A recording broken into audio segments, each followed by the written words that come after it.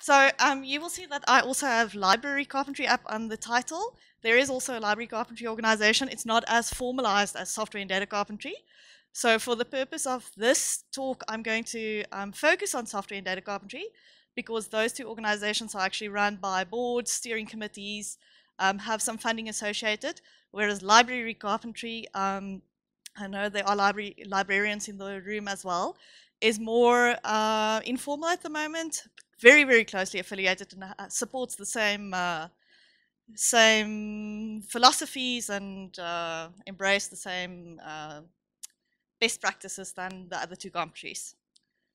So thank you very much for everyone who's spoken before. I think there was so much overlap between the different talks, and also in what I'm going to be saying, you'll see some of the themes that's been coming up again and again throughout today.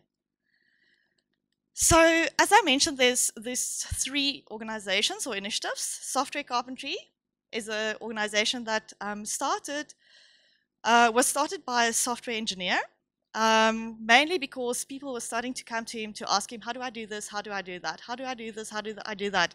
And he realized that actually the questions that people were asking wasn't that hard. It wasn't like brain surgery. It was really just the simple things that would, if people knew it, they would be able to help themselves.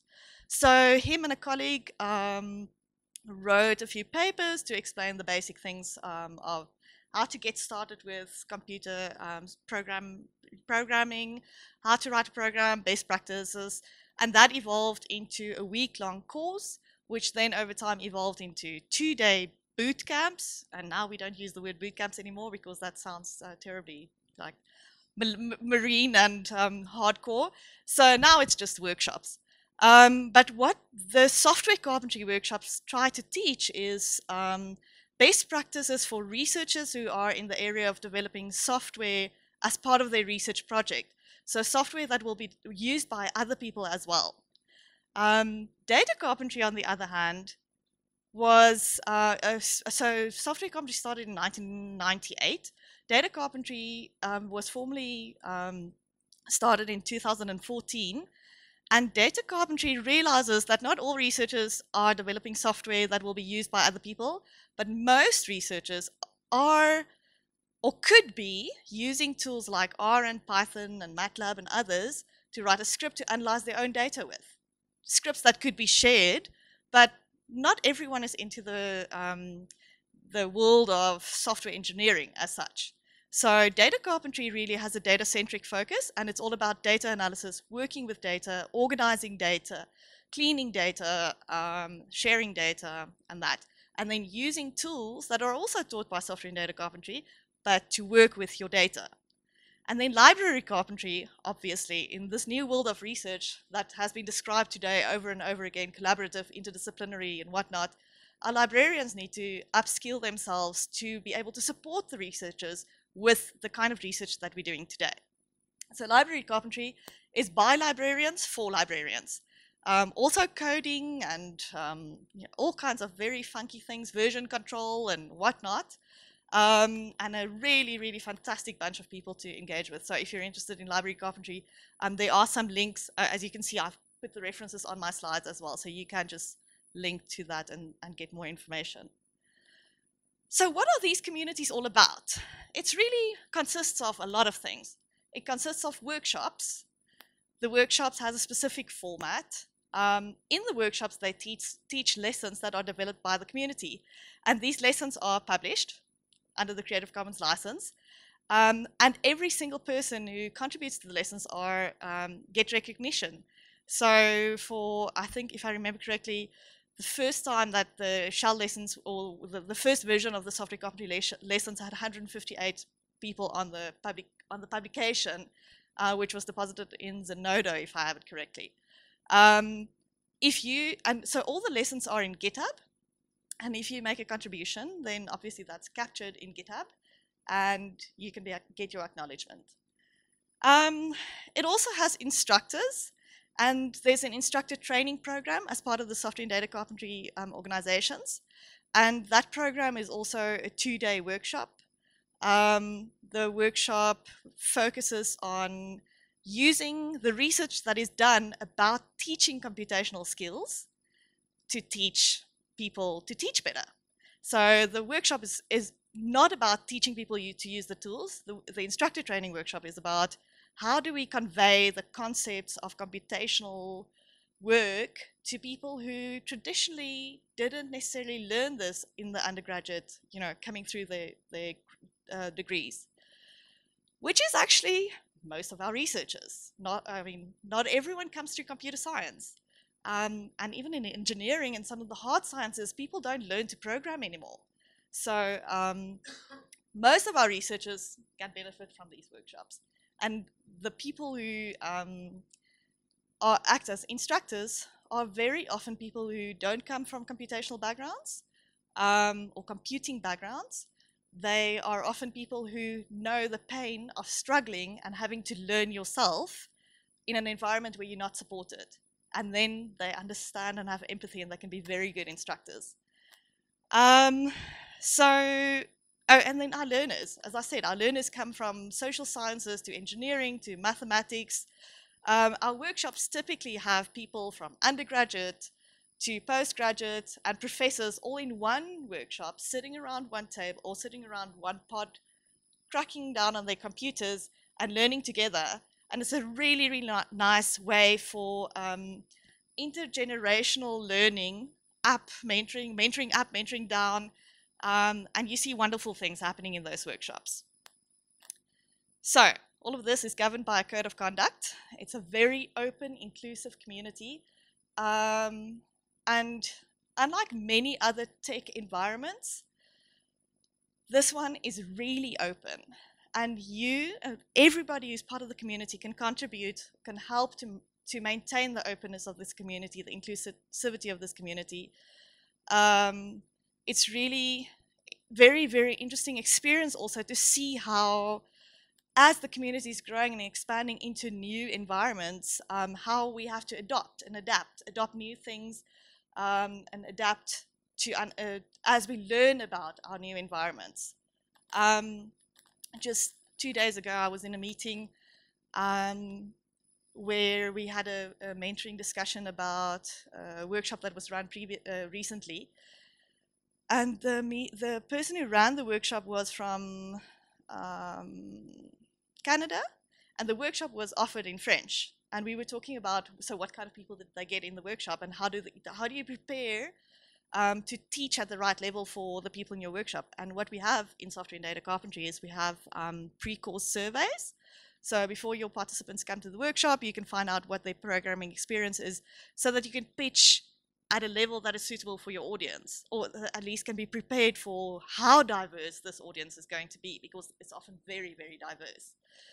And the instructor was saying to us, actually, they can't use the pre-course surveys because their classes are all in French, and the pre-course survey, the English is so technical that it's not really, they can't really evaluate people properly with this pre-course survey, which means for non-English speaking people whose English isn't that good, the pre-course survey, the post-course survey is of no use.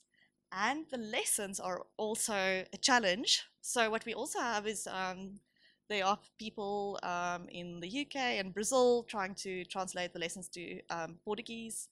There are people translating it to Spanish. We've had workshops in Polish. And obviously, as we come into Africa, at least French, Portuguese, what else? I don't know.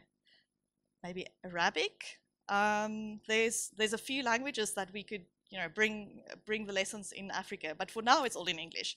So there's some initiatives, as I said, that's trying to translate the resources. So about the lessons, as I said, the lessons are collaboratively developed.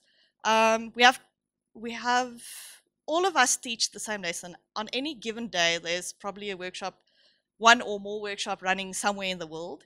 So and every workshop has at least 2 instructors teaching. So one person is teaching, one person acts as a support person during the workshop and gives the instructor feedback about, you're going too fast, you're going too slow, we can't hear you.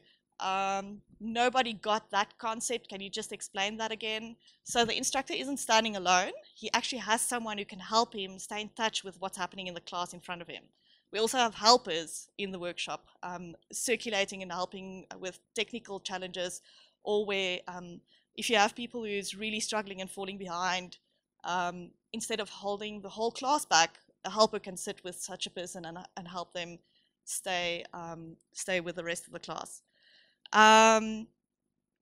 So the lessons are tried and tested, and you as an instructor or any instructor, any learner can contribute changes to the lessons. So when you're teaching stuff and you see that this actually doesn't work, or the exercise isn't good, or I actually know of a better way to explain this concept, you can contribute it through a pull request.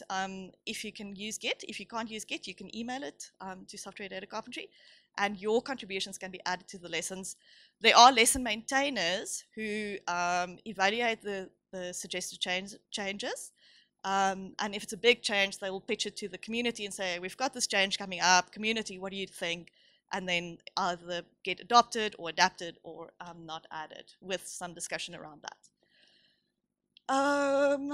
Yeah, there's a few lessons available. Those lessons are on the websites. For Software Carpentry, it's mainly the Bash shell, R, Python, MATLAB, version control with Git, Mercurial. There's a make lesson. I think those are the ones for Software Carpentry. And then Data Carpentry, as I said, because it focuses more on the data, those lessons are for ecology, for social sciences. There's GIS lessons, there are genomics lessons. And that uses then tools like Git, Shell, R, Python, and others, plus the subject-specific tools in the lessons. Lesson templates, so all the lessons look the same, so people get used to teaching it. What's really, really nice about the workshops also, I can arrive the morning of the workshop, and an instructor that I've never met can arrive, the morning of the workshop, and we can teach together because we know the lessons. The lessons are, familiar. Yep, I've spoken about most of the rest. So we also, obviously, there's typos, there are exercises without examples, and so sometimes we have bug barbecues, or they call it something else, but sprints to clean up the lessons, because as it evolves, there might be mistakes that slip in. So we try and clean it up occasionally. So that's what our workshops look like. These photos are from a workshop that we ran in Italy. It was actually a 2-week research data science summer school, with the first 4 days software and data carpentry lessons. So as you can see, we really, really encourage people to help each other. They don't sit together. Each of them have their own laptop or their own workstation, depending on what they want. And then Peter over there on the bottom left is one of the helpers, circulating around the room as the instructor is talking. So oftentimes these workshops are a real buzz. It isn't a quiet church-like atmosphere. People are grinding through this, and initially you might see, tears and fear and like scary faces, but okay, maybe Ingrid.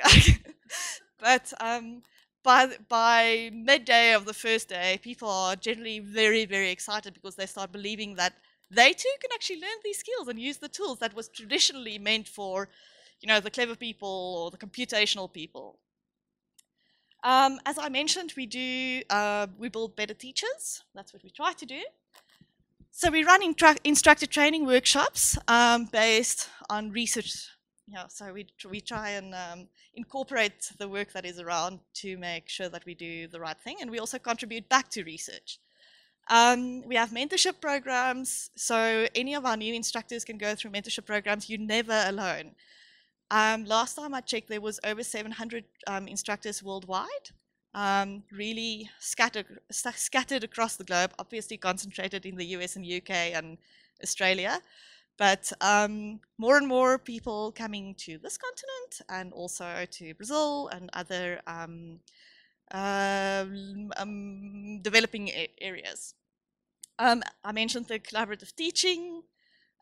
Typically, what we also encourage instructors is to, before they participate in a workshop or before they teach at a workshop, to join an online discussion session just to hear, just to catch up, because oftentimes, you haven't taught for a year or you haven't taught this lesson yet or something.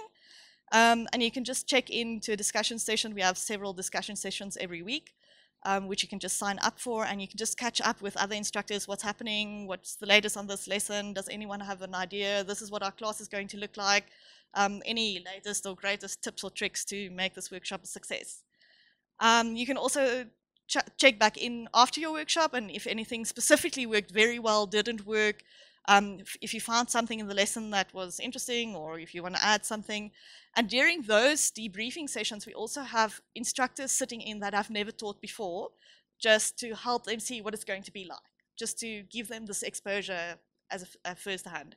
And also to meet the community. Just last night, I was in a meeting where we had 9 people from 3 continents, and some people, oh, you're the person in our IT department who I always email. So you get to meet your own people on this very international link up.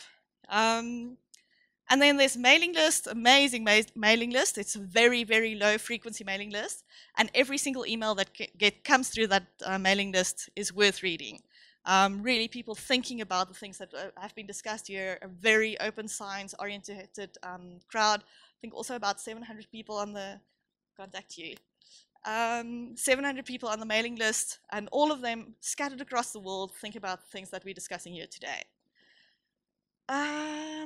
The last thing that we do for the instructors is we teach people to give good feedback to other people, which is part of the scientific process, but also to receive criticism. So we make people tell us, what did you like about today's workshop? And then what we often do is we say 1 up, 1 down. So every first person have to give a good comment. What did you like? What worked? What was the best thing about this workshop? And the next person have to say, what would you like to improve about this workshop? So it's really hard to give criticism, especially in front of people. It's very nice to SMS, email something or anonymous, whatever. But it's really hard to stand up in front of a group of people and say, I didn't like the way that you taught shell because you didn't convey the concepts properly. But it's really useful comment to get from the class, because that means I, as an instructor, can improve my teaching so that next time I'll be conveying that concept better. So it's hard to give negative feedback. It's easy to give good feedback that means nothing, like it was a nice workshop.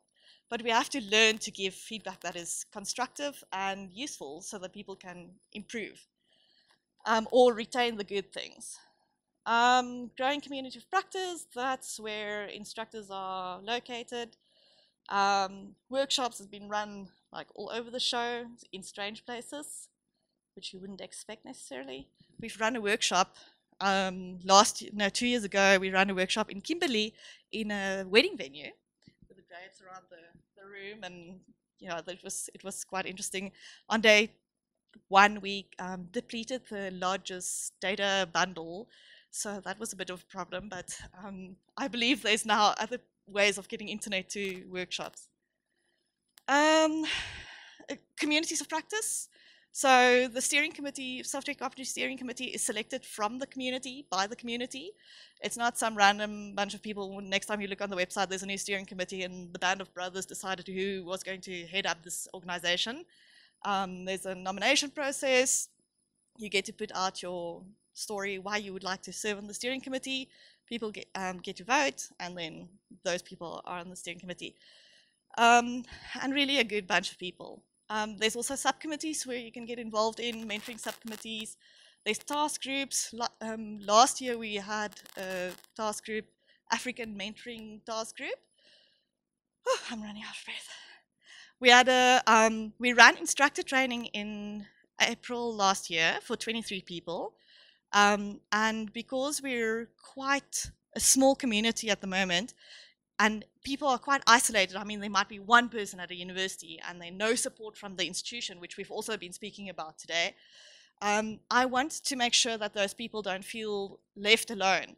So we had some colleagues from the international community who volunteered to walk with those people, because after you've participated in the instructor training, there's 3 more exercises that you have to do in your own time before you can qualify.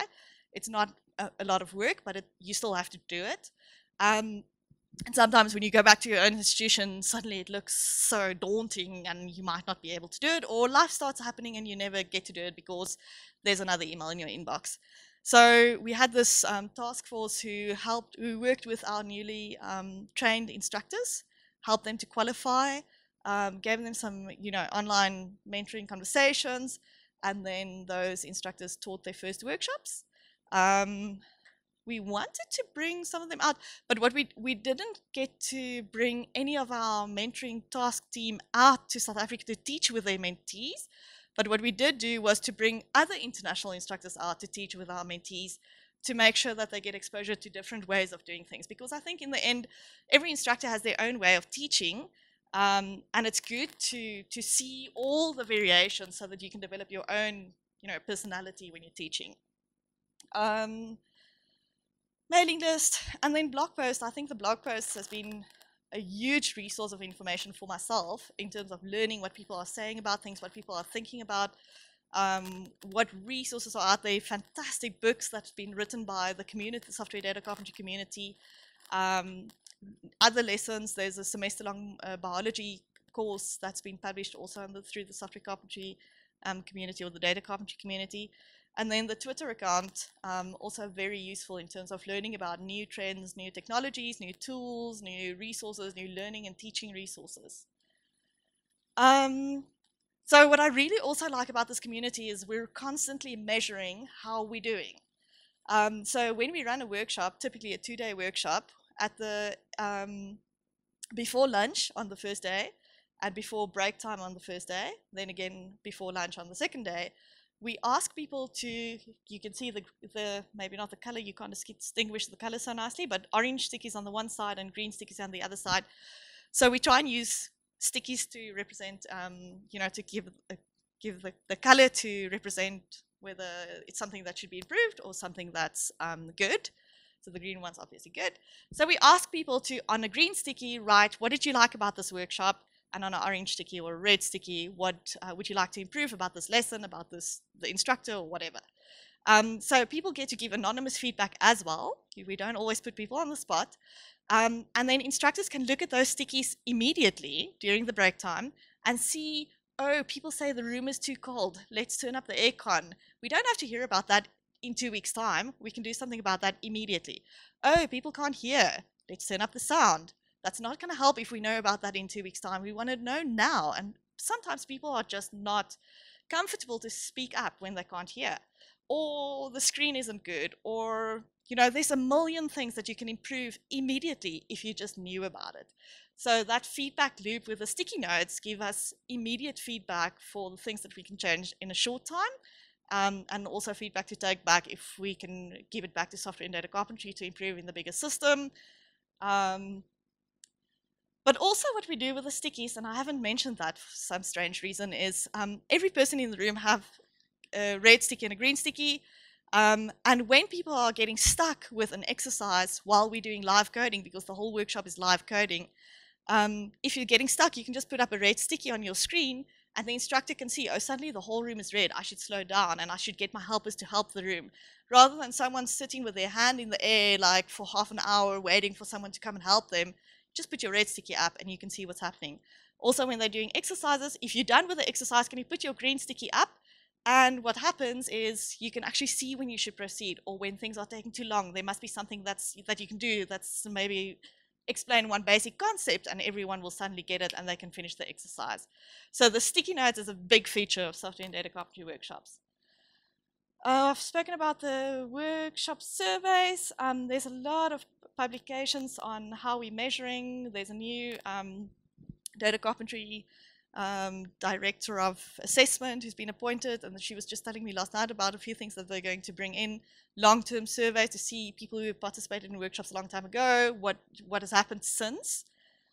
So as I said, yeah, really trying to improve all the time, and they actually have things in place to measure.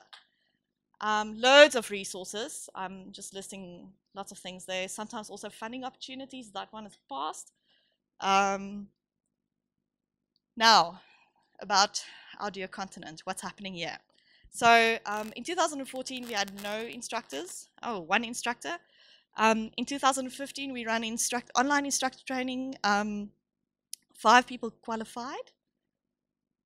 4 more people qualified out of the 6 that participated. All of those people has taught several workshops. As you can see, the workshop has gone up. In 2016, we ran another instructor training where we taught 23 people. Only 11 of them qualified. 3 of them have never responded to my emails again. Let's not ask why. No, we are trying to understand when do people fall off. Those 3 students was an honor student to master students, and from what I understand from people in the environment, one of them have moved on. Maybe they're just too young. You never know. But I mean, not to say that an honor student can't be a good instructor, but of the ones that have qualified, all of them have taught a workshop, and all of them are coming back to our follow-up event in April, 1-year follow-up event from the instructor training, where we'll do a debriefing. One of the people who is also coming to that debriefing event have not qualified. So we'll be doing a debriefing to understand what worked for them this year, how would they like to be supported, what didn't work, why was Caroline, for example, not able to qualify. It's been a year, it's not so hard, and she's at the Northwest University where I'm at as well. So she's had a lot of support, but yet she hasn't qualified. So does it have to do with support on her campus? Does it have to do with her personal workload? So we want to understand that as well. And then the last bar is my dream. Let's see if we can do that. So at the end of April, we're running another instructor training. We have 32 people selected for the instructor training event. They come from South African organizations, but they come from all over Africa. Just like our previous cohort, they might be based at South African organizations. 2 of them were actually from Kenya, 2 from Namibia, and 2 from Zimbabwe. The Kenyans and the Zimbabweans haven't qualified, and I can't support them properly. So we need to build their community so that they have support there. So that's why I'm really glad that we have people from all over Africa here. But we have people from Benin, from Cameroon, from DRC, from Zimbabwe, Nigeria, who's currently residing in South Africa, affiliated with South African organizations, but who's trained up as instructors and dream of taking these initiatives back to their home countries as well. We're working with organizations to run a workshop in Ghana, a workshop in Gabon, and a workshop in Mozambique, and a workshop in Kenya this year. So it's starting to spread, and any of you can get involved. It's, as I said, open. So there's a Google group which you can join if you want to get information about upcoming opportunities, events, training. I try and post, if I think there's something that might be of use to the community, I try and post there. I think there's been 20 emails in the last 2 years, so don't worry, your inbox won't be filled up by my emails. We've just launched a community call, and I apologize, it's called ZA, but it is for Africa or for anyone. I don't care where you're from. You can join this community call if you want to know how to get involved, what to do, what are we doing, who's doing what. If you just want to listen in and hear what people are saying, you're more than welcome. It's a video call. We're going to try and run it the same, I think it's last Thursday of every month. I can't remember exactly, but the dates are on that Etherpad. It's really simple to run these workshops. Last year, I asked for 1.2 million rand because I wanted to roll out this grand scheme, plans and workshops and whatever, and I got 90,000 rand. And with that, I did exactly what I was going to do with the 1.2 million rand. So you can do it with or without money. The community will help. Someone somewhere knows how to fund things. You don't have to do a catered lunch. You can let people bring their own lunch. You actually just need to want to do it, and then you can do it. So get in touch if you want to run a workshop at your place, and let's see how we can get that organized. obviously, nothing would have happened without funding. I just heard today that we got a lot of real money to run more workshops and create more opportunities for people to travel between institutions and instructors to meet each other. So we got some money from from the HET through the RCCP grant, the Rural Campus Connectivity Project 2. We've got some money from Derisa, who's really been a huge partner in all of this. Anwar was here earlier. And then Northwest University, with whom I've been working for the last 20 months, have given me a lot of time to spend on this project, and for that I'm really grateful. And then everyone else who has put some money into this, and there's more people than just these, but you can see that with a lot of partners, you don't need 1.2 million rand from one funder. You can actually make things happen. So I'm really grateful to all the funders. And then there's loads of references. If you want to learn more about anything, you've got the references. You can contact me. Do they know how to contact me? Of course. Okay, so you know how to contact me. Get in touch. Let me know. Get in touch with Software Data Carpentry. You don't have to work through me. You can work with them directly. I'm not a gatekeeper. But if you want to know in the South African context, you're more than welcome to contact me, or in the African context. Thank you very much for the opportunity.